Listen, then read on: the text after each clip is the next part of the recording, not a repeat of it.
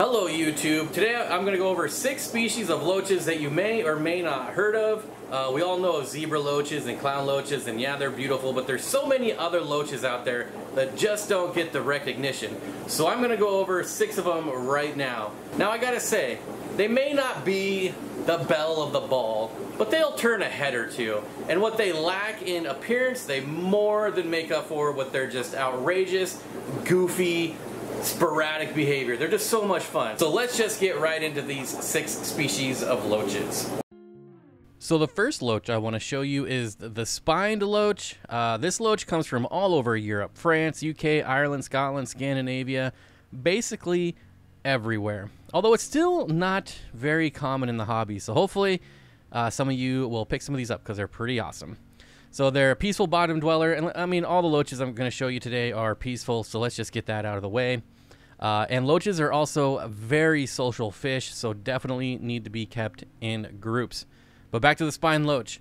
We're talking a pH of 6.5 to 8.5. Temperatures, these guys can go really low, like down into the 50s. Now, we don't want to keep them down there for extended period of times, but they can go really low. So great for unheated aquariums, perfect for unheated aquariums. They do get about 4 to 5 inches. They're omnivore, but definitely are going to be more meat eaters than algae eaters. So live and frozen foods, very, very good for these guys. And their natural habitat, like most loaches, are going to be from streams, lakes, rivers.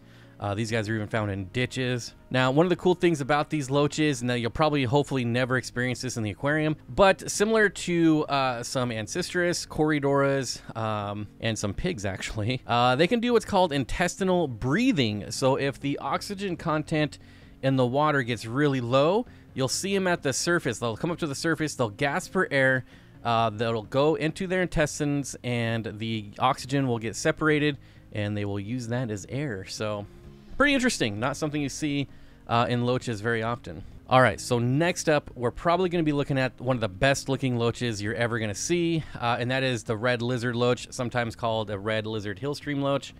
They come from Malaysia and Thailand. They definitely prefer strong flow. As you can see, they hang out right at the outflow of this power head and the outflow of the hang-on back filter. Now, while most, if not all, loaches prefer stronger flow, it's really not that important to duplicate that in the aquarium. But what comes with high flow is high oxygen levels, and that is what's important. So be sure to get like a sponge filter, or at the very least an air stone, something to keep the oxygen level a little bit higher than normal. So their natural habitat, again, consists of gravel and rocks. They get up to 3.5 inches. Now, if you really want to have success with the red lizard loach or any of the so-called hillstream loaches, you definitely want to use a seasoned aquarium. Putting these in a new aquarium is almost a death sentence. They love to graze on biofilm. It's very important to them. So if you just set up your aquarium, I'd give it at least 6 months, get some nice little algae growing on there, and that'll be just fine for them. Now, just because they graze on biofilm, that doesn't mean that they're not carnivores. You still need to feed live and frozen. I do frozen Daphne and frozen bloodworms, and they love them. Super cool fish. Temperatures 68 to 78 degrees, pH 6 to 7.5, pretty standard, and just a really, really beautiful loach. Next, we have one of my all-time favorite loaches, the zipper loach, and these are very, very widespread. Come from India, Pakistan, Nepal, Sri Lanka, Bangladesh, Thailand, Borneo, Myanmar, like literally everywhere, which is one of the reasons they're very inexpensive. You can usually find these for around $5 to $7, so you can get a nice big group of them, and it will pay off. This is basically a mix of a goby and a loach. So loaches are already like the jesters of the aquarium world, right? They're just super goofballs. These guys really behave like gobies with a little bit of loach kicked in. They're just super active. They're super awesome. They're all over the place. They're full size right now, right around 3 inches. pH again, 6.5 to 7.5. Now these do like the standard tropical temperatures of 75 to 78. They are kind of sand sifters, so they love to sift through sand to find like little morsels of food. And one of the great things about this loach is that they are incredibly hardy, super hardy, almost like white cloud hardy. So that and the fact that they're inexpensive, this is like the perfect beginner loach. Not that any loach is really difficult to take care of, but this one sets the bar high as far as entry level. I would highly recommend this loach as your first loach. They're just very fun, very cool, super active, and not at all aggressive towards other fish. Next, we have a really fun loach. Not that the others aren't fun, but they're all fun in their own unique ways. So the Zodiac loach, they come from South India. They get about 2.5 inches. These are full grown. All my loaches are adult size, so what you see is how big they're going to get. Temperature-wise, 64 to 78 degrees, pH 6 to 7.5. Again, omnivores, but these guys are definitely going to prefer lots of bugs, worms, crustaceans. That's what they eat in the wild, but they'll also graze on biofilm.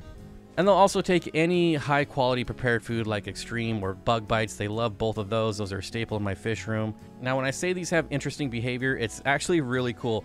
So they're not aggressive. However, they do play king of the hill. So one of them will get up on this piece of wood, and the others will try to knock them off. It is so funny. One will take over this little piece of wood, and then another one will come and try to push them off. And it just goes on and on and on. It's very fun, very peculiar behavior, and just a super fun loach. Next up, I want to talk about the ornate sand tiger loaches, or just the tiger loach, ornate sand loach. It's got all kinds of different names. So ornate sand tiger loach is what I'm calling them. They come from Thailand and Cambodia. They max out at about 3 inches. Like most other loaches, they prefer fast-flowing, highly oxygenated water. Very important. Again, is the oxygenation more so than the fast flow.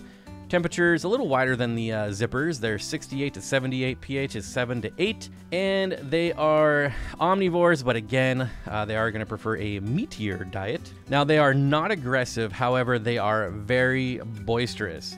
So do not put them with like sailfin tetras or tinopomas or small ditherfish, things that just will get outcompeted because they will go after food with a passion. They are incredibly food motivated. They eat out of my hands. Like, they just don't care. They're like dogs. All they want is food. It's pretty funny. And the other interesting thing about the sand tiger loach is they have longer barbels than most loaches, which is just kind of a neat feature. Can't say enough good things about the sand tiger loach. So last but certainly not least is the pasta loach. This loach comes from various rivers in Vietnam. Adults range from 3 to 4 inches. Again, what you see is how big they're going to get. This species is a bit more territorial than your average loach. Again, not aggressive. They just like to have their own little territory, so lots of rocks are good. I need to get some more rocks into my aquarium, as a matter of fact.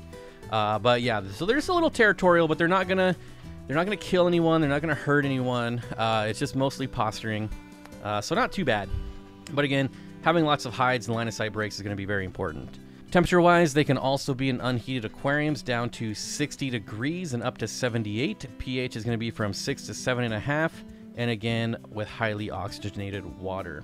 And again, they're an omnivore too, but like all the others, they're going to prefer live frozen foods over algae. I would feed mostly meat and maybe like an algae wafer like once a week. And again, they will accept any high-quality prepared food. Again, my favorites are extreme and bug bites. This is one where when the males are ready to spawn, they get insane like reds and pinks on their tails. It just looks really cool. And I think I forgot to mention that about the zipper loaches too. The zipper loaches will also turn a really bright reddish pink when the males are ready to spawn. It's very beautiful. So not a lot left to say about the pasta loach, just another really beautiful species that you don't see very often. And I'm trying to highlight all species that you don't see very often. So yeah, there's no true hill stream loaches in here. There's no clown loaches. Just some awesome loaches I'm trying to spread awareness of. All right, YouTube, there you go. Let me know down below if you've kept any of these or maybe some other species of loaches that should get some shout outs. You know, there's dwarf chain loaches, rosy loaches, so many loaches out there. We need more loach content. Now, if you can't find any of these at your local fish store, I have teamed up with 2 of the best online vendors out there, dansfish.com and the wetspot.tropicalfish.com.